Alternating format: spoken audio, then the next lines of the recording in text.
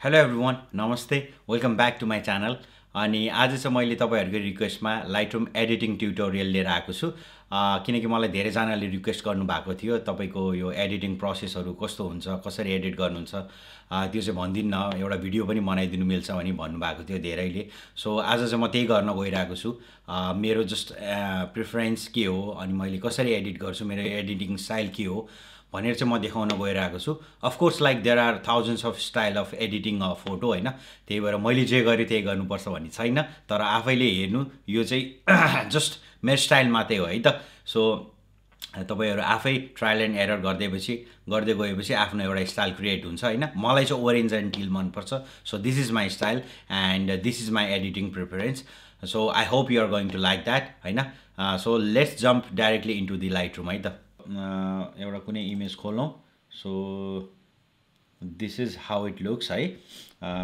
लाइटरुम चाहिँ अनि त्यसपछि मैले चाहिँ एउटा रिफरेन्सको लागि चाहिँ आज एउटा फोटो लिन्छु त्यो फोटो चाहिँ हामीले एडिट गर्छौँ है त सो अस्ति खिचेको हाम्रो धीरज भाइको फोटो लियौँ है त्यो ग्रेजुएसनको लागि खिचेको फोटो चाहिँ रेफरेन्सको लागि लियौँ आज त्यो फोटो एडिट गरेर हेरौँ हामी कस्तो हुन्छ so this is the photo है अब यो फोटोलाई चाहिँ फर्स्टमा एडिट गर्दाखेरि चाहिँ यहाँ एडिटिङ प्यानलहरू चाहिँ यतापट्टि छ होइन अब सुरुमा चाहिँ मैले यो हिस्टोग्राम अन छ कि चेक छ कि छैन त्यो हेर्छु है हिस्टोग्राम चेक गर्छु अनि त्यसपछि हिस्टोग्राम यहाँ माथि देखाउँछ है यो हिस्टोग्रामले चाहिँ हेल्प गर्छ कतिको एक्सपोज भएको छ के छ हाइलाइटहरू क्लिपिङ छ कि छैन भनेर चाहिँ हेल्प गर्छ है हेर्नलाई चाहिँ सो सुरुमा चाहिँ म एडिट खोल्ने बित्तिकै चाहिँ मैले तल गएर चाहिँ यो रिमुभ क्रोमेटिक एब्रिभिएसन गर्छु त्यसपछि इनेबल लेन्स करेक्सन गर्छु है कहिलेकाहीँ चाहिँ यो लेन्सहरूले चाहिँ डिस्टोर्सनहरू निकाल्छ क्या डिस्टोर्सन अनि विनेटहरू आइरहेको हुन्छ लेन्समा चाहिँ सो त्यो करेक्ट गर्नु एकदम इम्पोर्टेन्ट चिज छ सो सुरुमै फर्स्टमै यो आएर गर्छु है अनि त्यसपछि गर्ने भनेको मैले जियोमेट्री करेक्ट गर्छु है अटोमा राख्छु most of the time so अलिकति यसले पनि त्यो ब्यालेन्स गर्न चाहिँ होराइजनहरू लेभल गर्न चाहिँ एकदमै हेल्प गर्छ है गाइज सो आफ्टर द्याट म चाहिँ क्रपमा जान्छु साइडमा हुन्छ क्रपमा गइसकेपछि चाहिँ यहाँबाट चाहिँ हामीले आफ्नो रिक्वायरमेन्ट अनुसार चाहिँ कति क्रप गर्ने अथवा कुन एस्पेक्ट रेसियोमा चाहिँ फोटो निकाल्ने भन्ने कुराहरू चाहिँ यहाँबाट हुन्छ यहाँबाट त्यो होराइजन लेभल चाहिँ यहाँबाट पनि अटो गरेर चाहिँ हामीले स्ट्रेट गर्नु मिल्छ है त सो मैले चाहिँ यसलाई सपोज 5/4 लिन्छु होइन एउटा भनौँ न इन्स्टाग्रामको एस्पेक्ट रेसियो लिन्छु कि म यहाँबाट सपोज उसको आँखामा यो रुल अफ थर्डको युज गर्छु है मैले यो खिचेको त्यही अनुसार खिचेको छु सो मैले यति चाहिँ क्रप गरेर लिन्छु होइन सपोज यो इन्स्टाग्राममा पोस्ट गर्नको लागि सो क्रप गरिसकेपछि म एडिट प्यानलमा जान्छु है एडिटमा जाने बित्तिकै चाहिँ यहाँ इन्स्टाग्राम चाहिँ लगभग राम्रो वेल एक्सपोज इमेज छ है यो चाहिँ सो खासै अब यसलाई धेरै चलाउनु पर्दैन हामीले सो त्यही भएर चाहिँ हामी अब बिस्तारै चलाउँदै जाउँ हेर्दै जाउँ है सुरुमा चाहिँ मैले यो लाइटबाट चाहिँ स्टार्ट गर्छु होइन लाइटबाट स्टार्ट गर्छु मेरो प्याटर्न चाहिँ most of the time highlight चाहिँ मैले हल्का डिक्रिज गरिरहेको हुन्छु त्यसपछि स्याडोजलाई इन्क्रिज गरिरहेको हुन्छु होइन अनि त्यसपछि हल्का कन्ट्रास्ट एड गरिरहेको हुन्छु अब यो चाहिँ ब्याक एन्ड फोर्थ हुन्छ है गाइज सो आफूलाई कति चाहिन्छ आफूलाई कति मनपर्छ त्यो अनुसारले गर्ने हो सबैको आफ्नो मेथड हुन्छ नि त अफकोर्स होइन सो अलिकति हाइलाइट यो वाइटलाई अलिकति बुस्ट गर्छु त्यसपछि ब्ल्याकलाई अलिकति डिक्रिज गर्छु फेरि अनि त्यसपछि almost most of the time यस्तै गरिरहेको हुन्छ अलिकति मलाई यसको एक्सपोजर बढाउनु मन लाग्यो सो नट द्याट मच है अलिकति एराउन्ड 15 to 20 लेट्स चाहिँ 19 है अहिलेको लागि त्यसपछि आल go to the curve tool होइन कर्भ टुलमा गएर चाहिँ मैले अलिकति यो वाइट कर्भलाई चाहिँ हल्का स्लाइटली एस बनाउने एस कर्भ बनाउने ट्राई गर्छु है अलिकति यो तपाईहरुलाई यो कर्भको बारेमा थाहा छैन भने म छुट्टै भिडियो बनाउन सक्छु है गाइस तर अहिले चाहिँ यहाँ चाहिँ एक्सप्लेन गर्दिनँ किनकि यो भिडियो लामो हुन्छ है सो कर्भको लागि भिडियो हेर्नु भने चाहिँ अर्को भन्नु होला म त्यो बनाउन पनि तयार छु सो अहिलेलाई यसलाई म सानो एउटा एस कर्भ बनाउने ट्राई गर्छु मिड टोनलाई अलिकति लिफ्ट गर्छु हाइलाइट्सलाई अलिकति लिफ्ट गर्छु है बेसिकली यसले चाहिँ यो कर्भले चाहिँ कन्ट्रास्ट एड गर्ने काम गर्छ है मोस्ट अफ द टाइम चाहिँ अनि त्यसपछि कुनै हाइलाइट्सहरू यदि वाइटहरू क्लिपिङ भएको छ भने पनि हामीले यसले त्यसलाई फेरि ब्यालेन्स गर्न हेल्प गर्छ है सो स्लाइटली सानो थोरै यसको गर्छु मैले चाहिँ यो मोस्ट अफ द टाइम चाहिँ यो पुरै आरजिबी होइन पुरै आरजिबी पुरै छ नि यो जुन रेड ग्रिन ब्लू यिनीहरूलाई नै एस्कर्भ बनाइ नै रहेको हुन्छ है मोस्ट अफ द टाइम चाहिँ तर लेट चाहिँ अहिले यति केही गरेर हेरौँ कस्तो हुन्छ, भएन भने चाहिँ लास्टमा फेरि म एड गर्छु है त। सो अनि त्यसपछि हामी जब कलरमा है, कलरमा गइसकेपछि चाहिँ मैले भाइब्रेन्सलाई चाहिँ अलिकति बुस्ट गर्छु, अनि भाइब्रेन्सलाई लगभग एराउन्ड 30 to 40 जति बुस्ट गर्छु है। त्यसपछि भनेको मैले स्याचुरेसन चाहिँ सकेसम्म चाहिँ डिक्रिज गर्ने ट्राई गरिरहेको हुन्छु, एराउन्ड 5 to 10 म्याक्सिमम है, कि चाहिँ लगभग कहिलेकाहीँ चाहिँ 0 पनि छोडिरहेको हुन्छु। हामी फेरि यसमा यो फेरि आउनेछौँ अहिले होइन, तर पहिला यो गर्दै जाउँ, अनि त्यसपछि फेरि अहिले मिलेन भने चाहिँ फेरि अब गर्नुपर्छ है। प्रोसेस एकदम लामो हुन्छ गाइज, यो आफैले एडिट गर्दाखेरि होइन। अब एकदम ब्याक एन्ड फोर्थ आइराख्नुपर्छ, फेरि माथि केही मिलेन फेरि गर्ने त्यसरी नै बढ्दै जान्छ कि बिल्डअप, जबसम्म आफूलाई ठ्याक्क यो यति जति चाहिँ मेरो यो ठिक्क हो भन्ने जस्तो चाहिँ लाग्दैन, त्यति जेलसम्म चाहिँ आफूले गरिराख्नुपर्छ के चाहिँ मिलेन त्यो गरिराख्छु है, गरिराख्नुपर्छ। यो कलर मिक्सर चाहिँ अहिले नचलाउँ है, कलर ग्रेडिङ नै नचलाउँ। त्यसपछि हामी जाउँ इफेक्टमा है। इफेक्टमा चाहिँ मैले मोस्ट अफ द टाइम टेक्सचरलाई चाहिँ अलिकति, यदि यो इमेज चाहिँ सपोज पोर्ट्रेट अथवा सब्जेक्ट चाहिँ कोही मान्छे छ भने चाहिँ अलिकति टेक्सचर चाहिँ घटाइरहेको हुन्छु, हल्का क्रिमी भाइब दिन। मैले पुरै गर्नुभए पुरै यो तल झाऱ्यो भने हेर्नु है कस्तो देख्छ, यस्तो देख्यो नि पुरै एकदम क्रिमी लुक छ नि। सो यसलाई हल्का मैले एराउन्ड 10 to 15 जस्तो चलाइरहेको हुन्छु, धेरै जस्तो चाहिँ। अनि त्यसपछि क्लियरिटी मैले हल्का बुस्ट गरिरहेको हुन्छु most of the time, 5 to 10 or 10 to 15 around होइन। अहिलेलाई लेट्स 8 होइन। अनि डिहेजले चाहिँ अलिकति पन्ची त्यो मुडी भाइब्स दिन्छ है, हेर्नु है यसरी तान्यो भने यस्तो खालको दिन्छ। Right now we are not going to over do anything here है। धेरै गऱ्यो भने मजा आउँदैन कि, अब जस्तो कि यो क्ल्यारिटीहरू पनि पहिला यसरी गर्दाखेरि होइन, ओहो कस्तो बुस्ट भयो जस्तो फिल हुन्थ्यो नि त। तर बिस्तारै चलाउँदै गएपछि थाहा भयो, जबसम्म त्यो फोटो आफै क्लियर छैन, त्यो क्ल्यारिटीहरू सार्पनेसहरू एड गरेर चाहिँ त्यो एकदम क्रिस्प हुन्छ भन्ने चाहिँ हाम्रो गलत सोचाइ हो है गाइस। सो लेट्स से 8 हल्का एड, लेस इज मोर भन्छ नि, हो त्यो हिसाबले हेर्नुपर्छ क्या हामीले चाहिँ एडिटिङ गर्दाखेरि चाहिँ most of the time.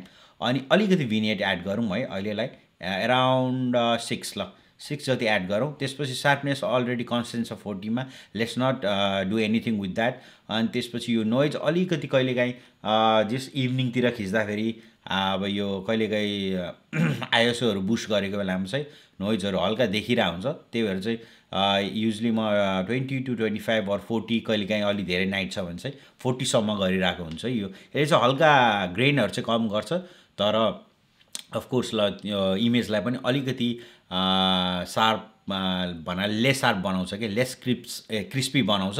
So धेरै युज गरेको पनि राम्रो होइन है, अलिकति सफ्ट बनाउँछ कि यसले चाहिँ इमेजलाई। सो यति भयो। त्यसपछि चाहिँ अब मैले हल्का कलर मिक्सर चलाउँछु। कलर मिक्सरमा चाहिँ मोस्ट अफ द टाइम मेरो ब्लू चाहिँ टिलतिर मोडिरहेको हुन्छ है। अनि यो टिल चाहिँ लगभग भनौँ न, अब मैले हेर्छु कि आफ्नो कुन टेम्परेचरमा खिचेको त्यही अनुसारले चलाउने हो नि त, आफ्नो प्रिफरेन्स अनुसारले। कहिले अब 25 एराउन्ड, कहिले 30 होला, कहिले के होला है। तर मोस्ट अफ द टाइम चाहिँ टिलतिर ढल्किरहेको हुन्छ यो मेरो ब्लू चाहिँ, पक्का यो ब्लू कर्भ चाहिँ। अनि कहिलेकाहीँ अब लुमिनेन्स हल्का बुस्ट गर्न मन लाग्यो, हल्का उज्यालो बनाउन मन लाग्यो, उज्यालो बनाइरहेको हुन्छु यसरी है। अनि लेट्स चाहिँ कहिले अब बुस्ट गर्ने या कहिले रेड्युस गर्ने गरिरहेको हुन्छु। यो सेचुरेसन अलिअलि केही नगरौँ, यो मैले जस्ट प्याटर्न मात्रै देखाउन थालेको। अनि यो most of the time green पनि मेरो येलोतिर गइरहेको हुन्छ है। अनि ग्रिन यहाँ खासै छैन, त्यही भएर ग्रिन हामी केही नचलाउँ होला। अनि त्यसपछि येलोलाई चाहिँ मैले पुरै यो ओरेन्ज भाइब दिनलाई चाहिँ ओरेन्जतिर पुरै म्याक्सिममतिर बुस्ट गरिरहेको छु। अलिकति डल देखेको छ, लुमिनेन्स बढाउँछु मैले गाइस अलिकति। सो अनि त्यसपछि यो ओरेन्जलाई चाहिँ अहिले मैले केही चलाउँदिनँ, मलाई एकदम ठिक छ जस्तो लागिरहेको छ। मेबी अलिकति लिटल बिट लुमिनेन्सले चाहिँ उज्यालो बनाउँछ, सेचुरेसनले कलरलाई चर्को अथवा कम गर्ने गर्छ है। यो लुमिनेन्स भनेको चाहिँ उज्यालो बनाउने या त्यो हो, ह्यूले चाहिँ अब कलर चेन्ज गर्ने के, जस्तो यो पिङ्कतिर लैजाने कि होइन, यही उसलाई जस्तो चेन्ज भयो नि अहिले, अनि यो अब ग्रिनतिर लैजाने त्यो हो क्या। सो अब let's not do anything with this होइन। यो ओरेन्जलाई ओरेन्ज नै छोडिदिउँ, अहिले केही नचलाउँ है, यतिकै छोडिदिउँ। सो अहिलेलाई यति मात्रै चलाउँ है। त्यसपछि चाहिँ हामी अर्को भनेको ग्रेडिङतिर जान्छौँ होइन। ग्रेडिङ गइरहेको हुन्छ, लेट्स चाहिँ ग्रेडिङ है त। अब यो भनेको चाहिँ मिड टोन होइन, स्याडोज र हाइलाइट्स हो। अब मिड टोनमा कस्तो कलर दिने, अनि त्यसपछि स्याडोजलाई कस्तो कलर दिने, अनि यो हाइलाइट्सलाई कस्तो कलर दिने भन्ने मात्रै हो। युजली चाहिँ मैले चाहिँ अब टिल एन्ड ओरेन्ज प्रिफर गर्ने भएर चाहिँ कहिलेकाहीँ मैले मुड हेर्छु है, कस्तो खालको कस्तो टेम्परेचरमा खिचेको छ त्यो अनुसार चाहिँ मोस्ट अफ द टाइम चाहिँ अब जस्तो अहिले कोल्ड छ नि त, अनि यो कोल्ड भाइब्स दिनलाई चाहिँ मैले चाहिँ यो भनौँ न कोल्ड भाइब्स दिनलाई चाहिँ मैले चाहिँ यो स्याडोजलाई चाहिँ हल्का कोल्ड बनाइरहेको हुन्छु कि स्याडोजलाई हल्का कोल्ड बनाउँछु। अब जस्तो सनसेट टाइम छ भने चाहिँ अब हाइलाइट्सलाई चाहिँ अलिकति बुस्ट गरिरहेको हुन्छु नि त मैले होइन। अनि सो त्यही अनुसारले चलिरहेको हुन्छ। सो लेट्स सी अहिले चाहिँ हामीले भनौँ न मिड टोनलाई मैले हल्का ओरेन्ज बनाउँछु होइन, अलिकति अलि ठुलोमा चलाऊँ है त। लेट्स से मिड टोन है त, मिड टोनलाई मैले ओरेन्ज बनाउँछु हल्का एराउन्ड यस लेट्स से 35 होइन 35। अनि यो स्याचुरेसन मैले स्याचुरेसन हल्का बुस्ट गर्छु 5 तिर गर्छु है। अनि त्यसपछि भनेको स्याडोज चलाऊँ। स्याडोज मैले अघि भनिसकेँ कोल्डमा मलाई कोल्ड भाइब्स दिन मनपर्छ, सो अलिकति मैले टिलतिर ढल्काउँछु यो स्याडोजलाई चाहिँ। अनि त्यसपछि भनेको हाइलाइट्स भयो है। हाइलाइट्स चाहिँ मैले लेट्स चाहिँ अहिले यसलाई ब्लू नै गरिदिउँ होइन, अलिकति टक्क कोल्ड भाइब्स दिनलाई मैले यसलाई नि ब्लूतिरै प्रिफरेन्स गरेँ है त। स्याडोज पनि हाम्रो कोल्ड भयो, हाइलाइट्स पनि कोल्ड नै भयो। अनि त्यसपछि मिड टोनलाई मैले ओरेन्जतिर ढल्काएँ है त।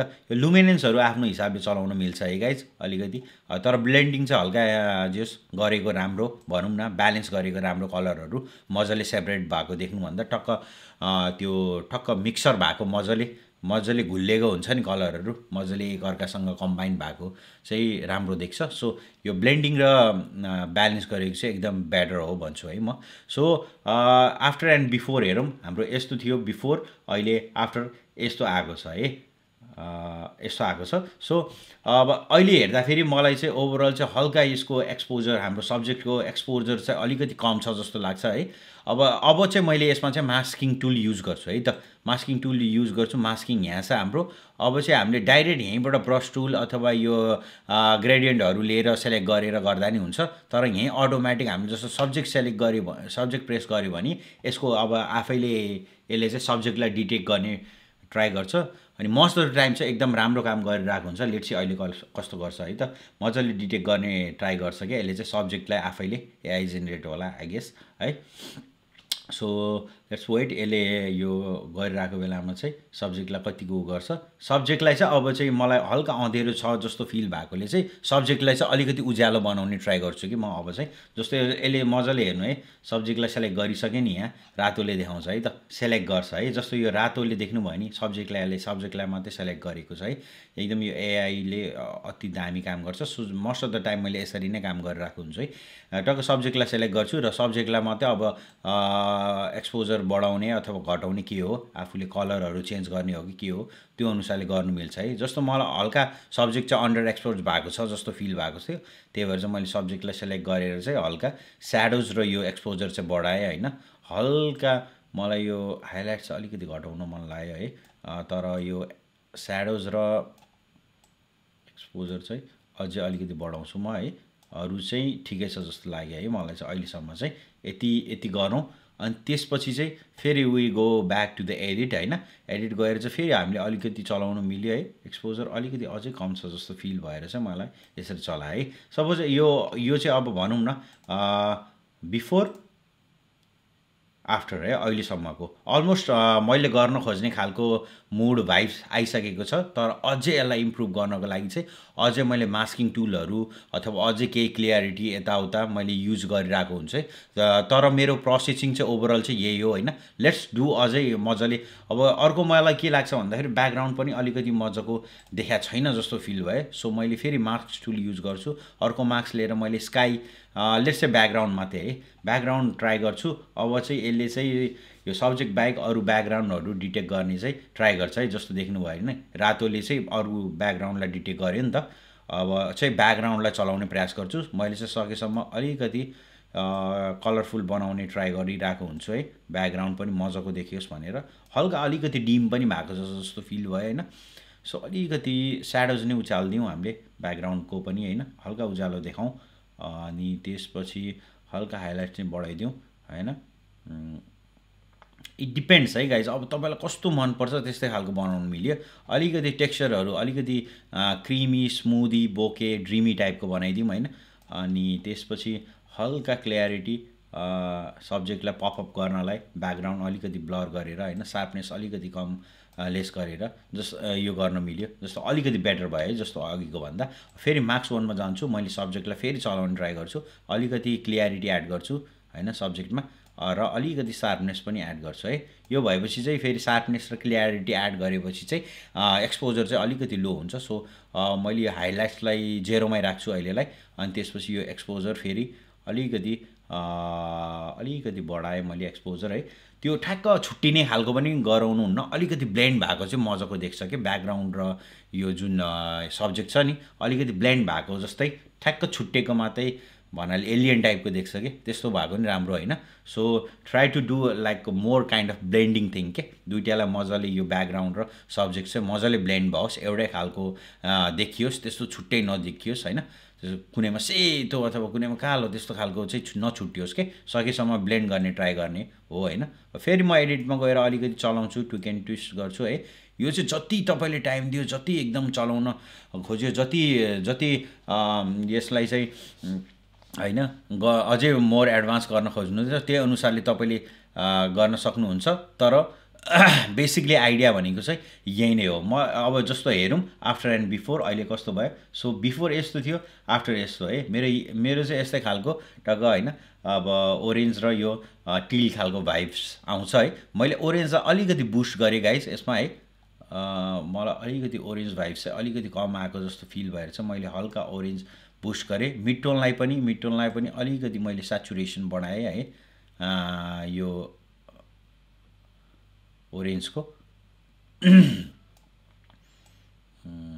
जस अहिले चाहिँ हल्का बेटर भइसकेको छ गाइज सो ओभरअल यही नै हो अरू केही चलाउनु मन लागेन जस्तो अब अरू अझै रिफाइन गर्नु मन लागेन जति टाइम दिएर रिफाइन गर्नुहुन्छ त्यति बेटर हुँदै जान्छ तर अब फेरि एक्चुअली हामी आफ्टर एन्ड बिफोर हेरौँ है so this is the before and this is the after है सो बेसिकली मेरो एडिटिङ प्रोसेस चाहिँ यही नै हो गाइज हैन यसमै अब मुड अनुसार कहिले कहिले मैले अलि धेरै ब्ल्याक प्रिफरेन्स गरेँ भने ब्ल्याक बडी एड गरिरहेको हुन्छु डिक्रिज गरेर हैन अनि जस्तो कहिले कहिले चाहिँ अब नाइट मोडहरुमा गर्दाखेरि ब्लू त्यति देखिँदैन या सपोज भनौँ न मैले युजली चाहिँ मिड टोन जस्तो मान्छेको स्किन टेक्सचरहरू चाहिँ ठ्याक्क म्याच हुने खाले ओरेन्ज येलोइस टाइपकै बनाउन खोजिरहेको हुन्छ राति भए पनि दिउँसो भए पनि अनि तर अब लाइटहरु चाहिँ अब डिफ्रेन्ट कन्डिसन अनुसार चाहिँ एडिटिङ प्रिफरेन्स हुन्छ तपाईले लटहरु जस्तो पिक्चर प्रोफाइलहरु हैन यो प्रिसेटहरु जुन युज गर्नुहुन्छ नि त्यो ठ्याक्क ल्याएर पेस्ट गर्दाखेरि आफूले सोचेको रिजल्ट चाहिँ नआउन नि सक्छ कहिलेकाहीँ है किनकि त्यो भनेको अब एभ्री पिक्चर इज डिफ्रेन्ट नि त तपाईले अब जस्तो छुट्टै कन्डिसनमा खिच्नु भएको हुन्छ नि त छुट्टै हैन लाइटिङमा छुट्टै व्हाइट ब्यालेन्समा त्यसरी खिचेको हुन्छ सो सधैँ कुरा त्यो प्रिसेट चाहिँ ठ्याक्क प्याच ल्याएर हाल्दाखेरि नै मिल्छ भन्ने चाहिँ हुँदैन सो द्याट्स वाइ मैले नि पहिला त्यही सोच्थेँ हैन पहिला अरूहरुको प्रिसेटहरु नि धेरै युज गरेको हो तर that is not how it works हैन तपाईले आफैले काम गरेर आफ्नो प्रिफरेन्स अनुसार आफूले कस्तो खोजेको हो त्यसमा चाहिँ एकदमै डिपेन्ड हुन्छ यो कुरा सो मलाई धेरै जनाले प्रिसेट खोजिरहनु भएको छ म यसको प्रिसेट यो तल लिंकमा डाउनलोडको अप्सन पनि राख्दिन्छु बट यो हाल्दैमा चाहिँ तपाईको पनि फोटो यस्तै हुन्छ भन्ने चाहिँ हुँदैन guys I am really sorry for that तपाईले चाहिँ त्यो एकदमै बुझ्नु अन्डरस्ट्यान्ड गर्नुपर्ने कुरा बुझ्नु पर्छ है त्यो कुरा चाहिँ so yes guys so let's see one more time like before and this is the after आफैले ट्राई गरेर ट्विक एन्ड ट्विस्ट गरेर हेर्ने कुराहरू हो के यो तपाईको आफ्नो प्रिफरेन्स अनुसार so good lock with that अझै टाइम दिनुस् अझै ग्रो गर्नुस् है यो चाहिँ जस्ट लाइटरूमको मेरो आफ्नो तरिका हो so yes that's it guys I hope you like the video है अब लाइक एकदमै मन पर्यो भने लाइक गरिदिनु शेयर गरिदिनु साथीहरुसँग पनि हैन अनि सपोर्ट गर्नलाई च्यानललाई सब्स्क्राइब पनि गरिदिनु होला यस्तै भिडियोहरु अरु पनि बनाउँछु अरु पनि मलाई लेट मी नो कस्तो खालको भिडियोहरु इन्ट्रेस्टेड छ तपाईहरुलाई हैन सो म अरु भिडियोहरु पनि बनाउने छु त्यतिन्जेलसम्म thank you so much Jay Nepal.